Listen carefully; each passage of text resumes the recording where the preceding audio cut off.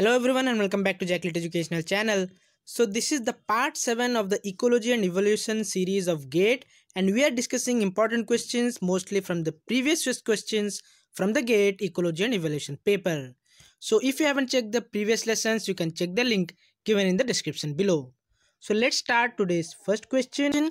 The first question is, an altruist provides help worth 10 units of fitness to a recipient at a personal cost of 1 unit of fitness, and as per the kin selection theory, the minimum value of genetic relatedness between the actors and the recipients that is necessary to maintain the altruism in the population is how much? So here most of you will not be aware of this term, that is altruism, altruist, kin selection theory. So I will tell you in very brief knowledge that you should know altruist is actually theoretically a person who helps other for their happiness and others welfare unselfishly. So it is the opposite of egoistic word, that is altruist. So here in mostly biologically, if it is seen, it is mostly present in the parenting nature. How? Because a parent always wants to help the children in order to make them happy and for their welfare. So this behavior is mostly seen in case of parenting. And what is this kin selection theory? Kin selection means it is coming from the relation, that is kin relationship. So what is this kin relationship? Kin relationships are the relationship which are mostly blood relationship or the relationships which happens due to marriage. So these are because of kin selection theory, kin relationship.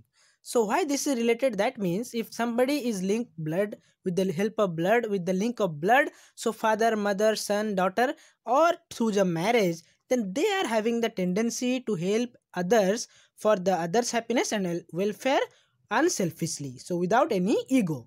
So here also we have to solve this question by keeping all this concept in mind. To understand this, we should read the question again. The question says an altruist, that means the person who is giving happiness or welfare. So according to this theory, what it is telling that genetically some genes are controlling this behavior, that is the altruist behavior. So here in this case, the altruist provide help worth 10 unit of fitness to a recipient. So the help or the care is measured in this unit, that is unit of fitness, to a recipient. That means to its relative, or it can be blood relative or married relative. So it gives 10 units of fitness at a personal cost of 1 unit of fitness. That means he or she is sacrificing his own fitness of one value, but providing 10 units of fitness to the opposite partner, that is recipient. So the question is asking, so in this case, what will be the genetic relatedness between the actors? That means those who are acting, those who are sharing the help that through genetically, and the recipients, those are receiving. So what is the genetic relatedness? How much they are genetically related? So to calculate this, there is a formula, and you should know all these things, all these terms we should know from this slide. So first of all, let's start with the genetic relatedness. So genetic relatedness, according to the formula, this formula which we are going to calculate is denoted as small r. So here we have to find that thing only. And the help or the benefit which is gained by the recipient is denoted as capital B. So it can be number of offspring equivalents. That is the help or benefit which is gained by the recipient. So who is receiving. Next is the cost. So how much the donor is suffering by sharing the fitness, the unit of fitness, how much he or she is losing, that is the cost which is denoted by capital C. And all these things, this formula is controlled by the Hamilton's rule. And what does this rule says? This rule says small r into capital B should be always greater than C.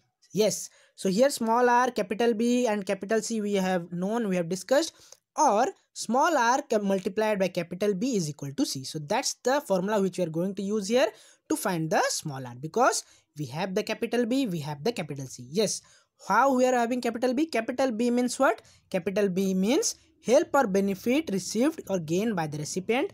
So here it is given that the recipient is gaining 10 units. That means that value of B, capital B will be 10. And here C will be what? So C will be equal to 1. C is what? The cost. How much the donor is suffering or losing. That is 1 given over here. That is 1 unit of fitness, as you can see, personal cost. So here small r into capital B is equal to C will be small r is equal to 0.1. So how we got 0.10?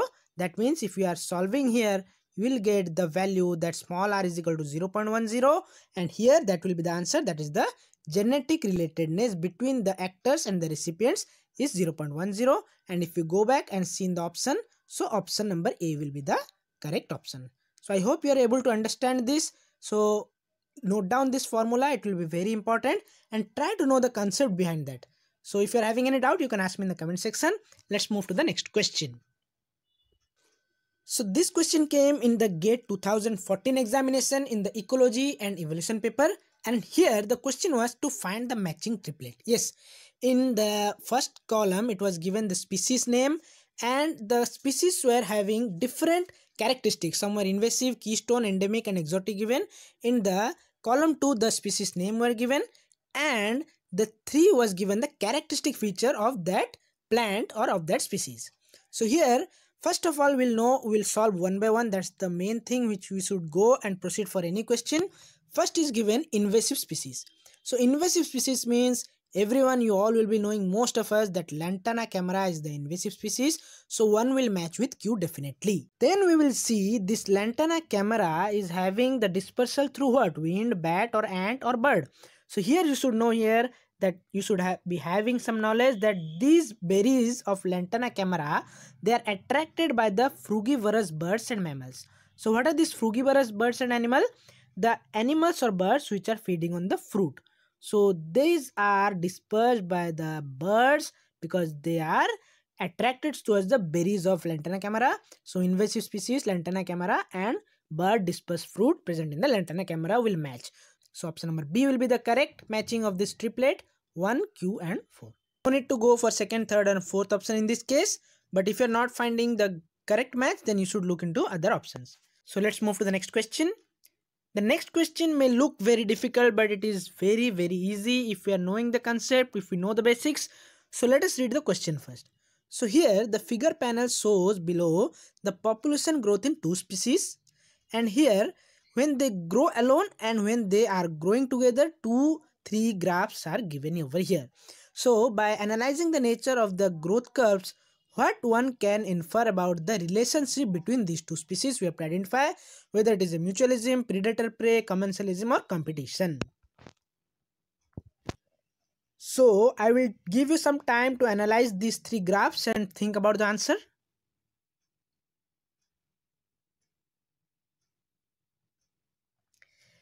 So I guess that's the enough time to analyze this, because this is a very simple question. Here in first graph we can see when species 1 alone is growing or it is present in that particular habitat.